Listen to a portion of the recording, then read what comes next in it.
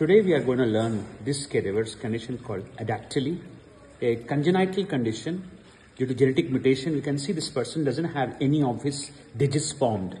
It's a very rarest of rare condition. Here, this person did not have any digits.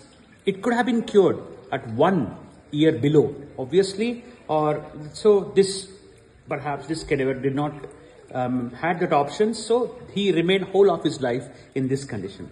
It's a rare condition, and we'll be dissecting this to just check what is there inside this. We have the ulna and radius, but you do not have carpals. Also, you have, but you do not have the phalanges, all the 3 phalanges. So as we have seen now, the part has been dissected off, and now I'm going towards this particular uppermost part. This is the part we are going to remove it now.